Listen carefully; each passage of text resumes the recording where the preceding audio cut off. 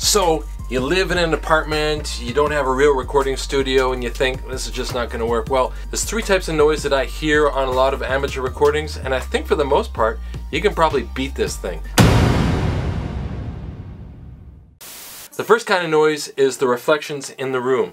The second kind of noise is the din of stuff that's going on, like people walking by, traffic and stuff like that. And the third one is event noise. So let's tackle them one by one. And you know how I feel about this. If you're a creative person releasing stuff and putting yourself out there, I've got nothing but respect for you.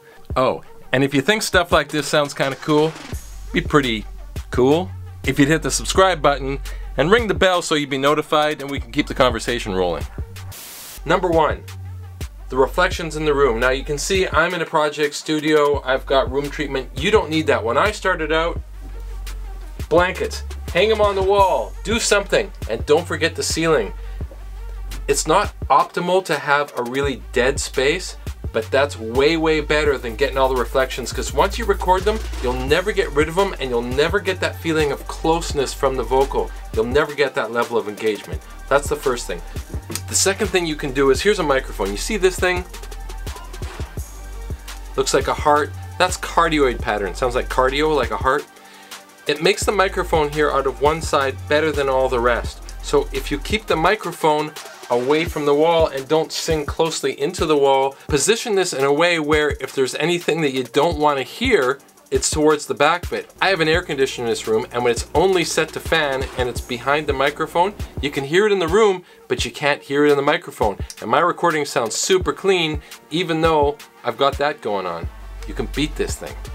Two, the other thing you're gonna run to, especially if you live in a city, is just the kind of noise that's creeping in, the traffic, people walking by, and it's kind of like not events, it's just like this overall buzz of stuff happening. It's not going to kill you actually. So when you're singing, as long as you're nice and close to the mic and that's much louder than the noise, the music tends to cover it up. But I'm going to show you how to use a gate. A lot of you probably already know how to use a gate, but I'm just going to run through it, because if you take the noise out on the in-between, so in between when you're singing, even though there's still a little bit of residual noise left over, it tends to not really be noticeable, especially in the context of music. Is it perfect? No. But don't let that stand in the way of your creativity. Let's record something. Okay, let's show you how to use a gate real quick. I'm going to use Ableton Live just to show you that stock plugins work really well. This is actually a really good gate. There are lots of good gates. They all work the same way. So what I show you here is going to apply to anything. Let's just start. So I made a little recording of myself standing outside. Alright, I hear an airplane. So let's turn this gate on. Threshold. This sets the level at which the gate opens up. So it's, bring that up. See how the noise disappears? So the in-between noise is gone. The return is the level. Once it goes below this level, then the gate closes. So it creates silence again. So let's go to the end of this phrase here. Right, I hear an airplane. And so that is, once it gets to this level here, then the gate starts to close. The attack, set it all the way fast, and if there's a look ahead, you can turn that on. Attack just means as soon as it senses something, how fast does it open? Hold, let's not worry about that right now, especially if you're just getting started. Release is how quickly it turns the volume down when it's finished. So, you'll see this line right here. Right, I hear an airplane. Let's say this is the gap between lines in a song. So we'd have to fix up this a little bit. Let's say this is the gap between lines in a song. Let's say this is the gap between lines. Let's say this is the gap between lines in a song. So that's pretty good. Of course, the other thing you want to do, if you have time, depending on how much work there is to do, and don't be lazy about it, but there's nothing like just editing out the noise.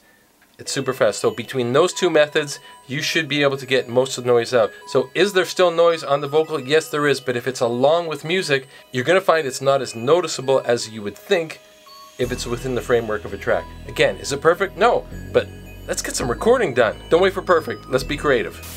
Number three, you got a dog barking, you got a couple horns. You know what? That kind of sucks, but here's what you do. Cut the part more than once. You're probably going to do that anyway.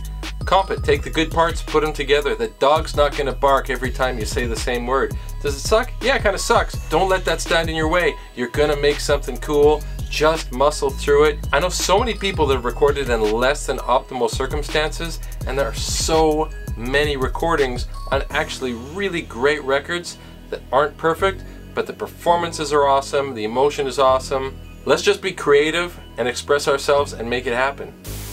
Okay, now, put something in the comments if I missed something. Is there something that you've run into that you've solved? Share it with us so we can all learn. And if you thought anything about this was kind of cool, give me a thumbs up. And let me leave you with this. Want to feel good today? Go do something nice for somebody. See you guys later.